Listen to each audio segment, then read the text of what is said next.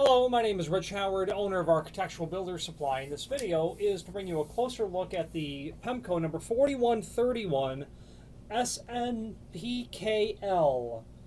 This is a satin nickel anodized aluminum automatic door bottom with a Pemko Prene Insert. This item can be used in both a surface mount and a semi-mortise mount. It is a very common automatic door bottom. That's what this is. Now, let's talk about it. What is an automatic door bottom? Well, an automatic door bottom is exactly the way, or it is what the name implies. It is an item that seals the bottom of the door, and it does so automatically. Now, how it goes about accomplishing that is, take note that this end has this bolt sticking out of it. That's called a plunger, or at least I'll refer to it as the plunger. And the other side does not have that at all. Okay, so that plunger is crucial in the proper operation of the door unit. This is threaded and is connected to a flat spring or a series of flat springs inside of the automatic door bottom.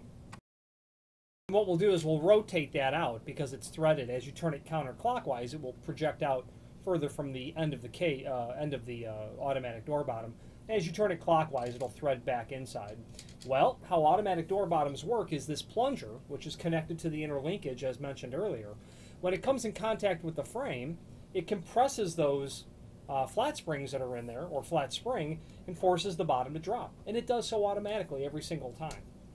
That's an elegant sort of solution to sealing the bottom of the door because, well, the seal material is tucked up into the housing when the door is open, meaning when that plunger is projected out. But when it's compressed, it then drops down. And the compressing happens only in really the last few degrees of the closing cycle of the door. So let's test that. So as the door closes, and this comes in contact with what would be either the stop of the frame or the rabbet of the frame, we'll talk more about that in a moment, that has nowhere to go but in the housing. And as it does, it compresses the flat spring that is in there and forces the bottom to drop. Now, it's very normal for the bottom to drop in this uneven sort of fashion. But I'll use my thumb to represent the sill, and when it makes contact with the sill, what you'll see is the rest of it will drop evenly. So what this unit does is drops down and then knifes over. That's very advantageous in terms of a solution for an automatic door bottom because it will help contour itself to a sill that's not level or a door that's not exactly plumb. Most sills aren't exactly level, and most doors aren't exactly plumb. A door sweep has a small amount, a traditional door sweep has a small amount of ability to tailor itself to that sort of condition, whereas an automatic door bottom has a much greater ability because of how it can drop down and then knife over. Okay? Maximum drop on this unit is 3/4 of an inch. Basically 0 to 3/4 inch. So if you have an undercut that is greater than 3/4 inch, we'd have to talk about a different model of automatic door bottom. But 3/4 inch encompasses almost all typical scenarios. And the undercut is defined as the bottom of the door to the top of the sill. You know, whatever you're sealing on top of, which could be a threshold, you know, whatever sill nosing, whatever you might happen to have. As long as that dimension is 3/4 inch or less, this is a great solution. Now, automatic door bottoms, because of their nature, are great, elegant solutions because they seal only when the door is closed. They're just making contact with the top of the sill, no dragging, so you're not prematurely wearing out whatever your material is. They are also handy because you might have a different floor elevation on either side of the door, meaning you could have an exterior door in the home and it's sitting on a limestone sill. You might have a threshold there or whatever the case is, but the truth is you have to transition up to hardwood floor, let's say, on the inside of the house. So the distance underneath the door to the sill is very different than when the door is closed than when the door is open from the bottom of the door to the hardwood floor. That'd be a great example of where an automatic door bottom comes into play. That same scenario, let's say you even have an even floor or something much more even, An automatic door bottom, since it isn't hanging off the bottom of the door, allows you to get over, let's say, a rug that's in front of the door, or kids' shoes that get left in front of the door. You're not dragging your sweep over that material. Automatic door bottoms, very,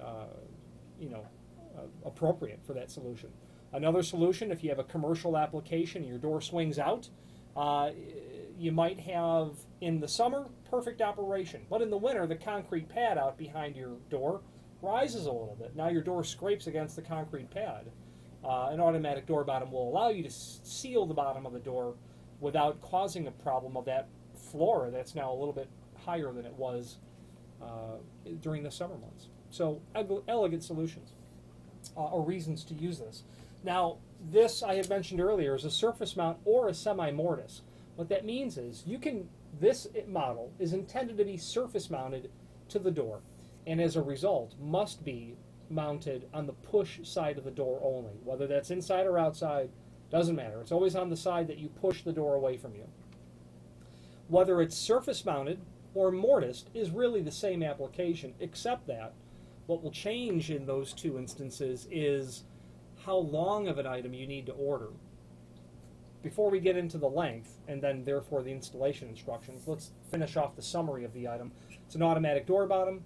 The 4131 is representative of the surface mount or semi-mortise style. The SN means satin nickel, and that is what Pemko satin nickel looks like.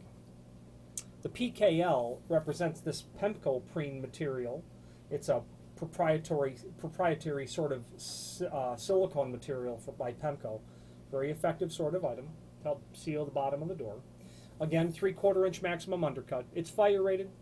Okay, it is going to be incredibly effective at sealing the bottom of the door for the transmission of air as well, and even some sound. Can be mounted to either wood or metal doors, or fiberglass for that matter, or aluminum for that matter. Features a smoother positive action seal mechanism. That's a reference to how this material actually works with its ability to telescope out a little bit and then also be compressed a little bit. Okay, that compressing is nice because it will, take full advantage of the width of the material and give you very good surface area. These little fingers that are on the bottom of it are also good to help contour itself to a slightly irregular surface, maybe the flutes on the top of a threshold.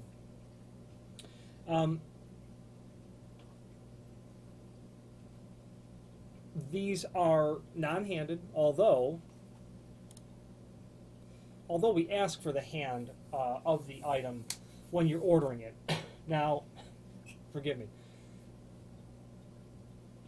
It is beyond my ability to explain, but there are times when Pemko, upon receipt of an order, has said, what is the hand of the unit? And I tell them, the unit can be flipped around. It's not handed whatsoever. And then they will still insist to know the hand. So we just, as a result of having gone through that several times, just ask for the hand. There's a chart below this video showing the 4 different ways that doors can swing. Left hand, right hand, if they're in swing. Left hand reverse or right hand reverse if they're out swing. So use that chart to help you determine the hand of the unit. And by all means, reach out to us to discuss that at length. Okay, now, we were talking earlier about what is the actual size of this item to order. Now, that is going to be first by knowing if it's if it's a surface mount or a semi-mortise mount. Now, surface mount is by far the most common, and because this is a automatic door bottom and therefore most likely surface mounted, installed therefore on the push side, because the plunger, this end, again different than the other end, this end is defined as the hinge side of the door. This plunger side always gets installed on the hinge side of the door, and therefore the end without the plunger will always get installed on the opposite side of the door, the lock side. Now, when you are standing to measure the size that you need, when you are standing on the push side of the door, let's say the door is closed, you'll measure the distance between the stops, because that's the area within which you have to work. And then you will take that dimension and you will deduct 1/8 of an inch from that dimension, and that's your order size. Here's an example. You have a 36-inch, you have a 3-foot wide hollow metal door. that door is probably 35 3/4. Doesn't have to be, but it probably is. The truth is, the net size of the door does not matter, because what you're working with is the distance between the stops. But in this scenario, it's typical for a 3-foot door to be 35 3/4. It's typical for that hollow metal frame to have a stop projection of 5/8 on each side. So you're going to have a nominal inside frame width of 36 inch, less 5/8, less 5/8, leaves you at 34 3/4 inch. Deduct an eighth, you've got 34 5/8. That would be an appropriate size to order this net. So I suggest that, well, actually, we'll get to that next comment in a moment. That example is based on surface mounting it. Now, if you're going to semi-mortise it, meaning you are going to take this unit and you're going to mortise the bottom of the door so that it's flush with the frame, which would be a very elegant way to install this, you're going to need to order this, basically the net door width, as measured on the small side of the door if it's a beveled wood door, and order it that size. Because now it doesn't operate between the stops. It is now attached to the face of the door, and it will occupy the space in front of the stop face, is what it will do. It'll become part of the door. Now, if you have a fire-rated door, don't do that. Don't semi-mortise it, because you would be you would void the label on the fire-rated assembly by actually taking a router and mortising that much out of the door, which leads me to the dimensional properties. I've got 1 in 27/32, so basically 1 in 15/16, 1 in 7/8, I should say. Thickness of the item is about 5/8. They've got it at 19/32. So it would be to this size that you're going to mortise the bottom of the door. Again, if it's not fire rated. If it is fire rated, assuming you haven't ordered the door, simply provide that model number and template to your door supplier, and they will properly reinforce the structure of the door with the proper internal material for a fire-rated assembly, and then do the mortising to the bottom of the door so that you're in compliance with the label of the door. The net size that you order the unit is based on how you're mounting it. So I suggest that you determine your method of mounting, you determine the net size, and you order it to that proper size. The reasoning is this. This is a 36-inch piece. Well, there's not really any examples that I can think of. Well, that's not true. If you had a solid core wood door and a wood frame, it's possible that a 3-foot door the door is actually 36 inch. This would be perfect if you were going to semi-mortise it onto a full and square 36-inch door, or at least a full width door. But Pemko is manufacturing these items out of very long extrusions. Okay, all the pieces and parts are made from lengths. 36 inch is actually somewhat of a random dimension. So if you have the ability to check the job site, get the actual dimensions, let the manufacturer cut them down. The reasoning is because if you have a unit that is 26 inch or wider, you can only trim it down by 2 inch. Okay, that's usually going to work. But if you had a 3-foot unit that you ordered and it turns out your door is 2'8", you have a problem. If it's a 24-inch model or smaller, which if you had a pair of 2-foot French doors, sort of patio door for a residential application, you could not cut this down any more than 1/2 inch. This pin that is here is evidence of where the internal mechanisms occupy. So with this model, they say 2 inch, and that's pretty accurate to what you're going to have to work with. Now, another advantage of having the manufacturer cut the material down is you don't run the risk of damaging any of these moving parts that are in here, okay? You don't run the risk of, assuming all the responsibility for getting it right. A net size to Pemko is no different than a nominal size to them. They're cutting it anyway. I'm a fan of it. You may not be able to get to the job site. It might be 100 miles away. But you know it's a 3-foot door. Well, then in that case, you're going to cut the item down in the field. And you're going to very carefully, you're going to make sure that your drop bar over here is flush with the housing. That does have a little bit of float in it because because these bottoms, they don't drop straight down. They actually move this way a little bit, so they float a little bit inside there. But you're going to want to be real careful, real cognizant of what you're doing, and trim that material. You might want to pull that back, the Pemko Prene, when you're undercutting it so that you can insert it back through and then trim it after the installation. Now, once you've got the net size determined, or the method of mounting, you're going to mount this to the door. You're going to unhang the door, certainly if it's a semi-mortise. If it's a surface mount, you don't have to unhang your door at all. But at this point, let's jump to the installation instructions that are linked below this video. Step 1 is determine if the application is semi-mortised or surface mounted. Then you determine your net size. We've got that. Step 3 is you'll cut the item if you've not already ordered it to the exact size that you need. The warnings there about how much you can trim are in step 3. Step 4, adjust the trim and gasketing insert so that it projects at least a 1/16 at each end from the drop bar in case. You're going to leave this hang long, okay, and, until you've got it attached to the door, and you can then judge exactly where it needs to be, because you want this to fill that small 1/8 of an inch gap or 3/32 of an inch gap between the jamb and the end of the door. Okay, you'll leave that hang long until the proper time.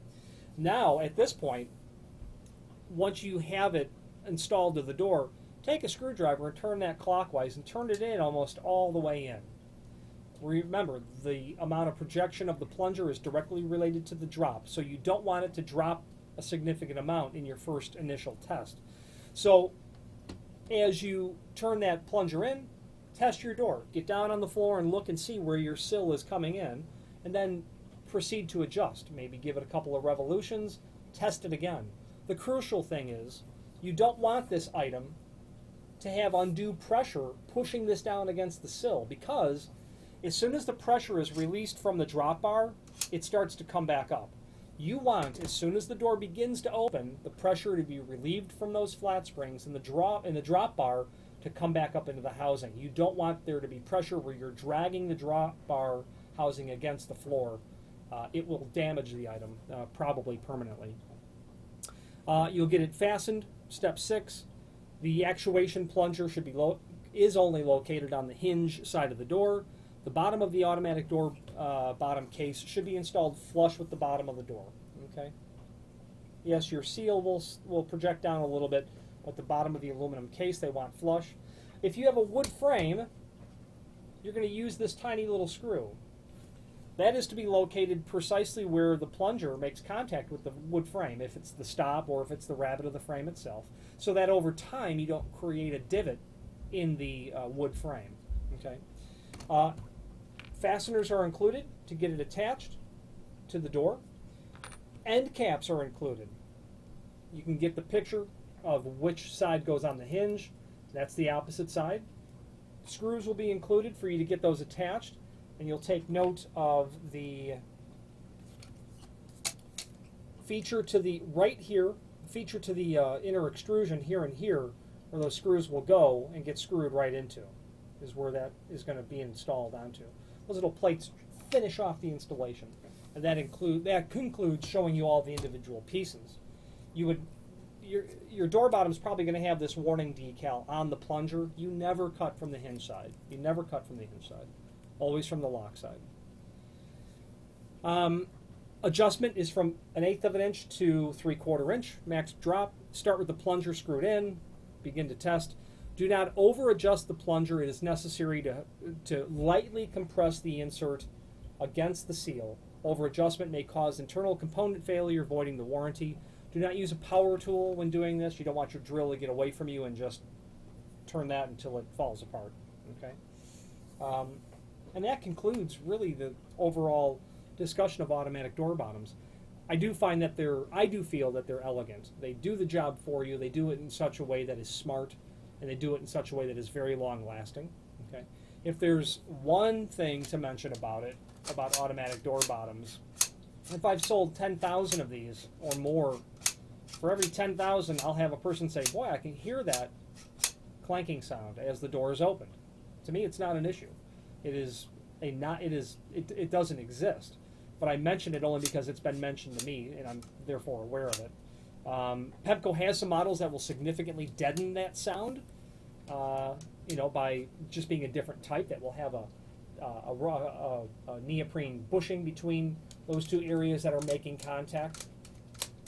Okay, so reach out to us if you need some help determining a different model or click the link below this video to the manufacturer page where you can pull up the Pemko catalog and then get into all of their automatic door bottoms.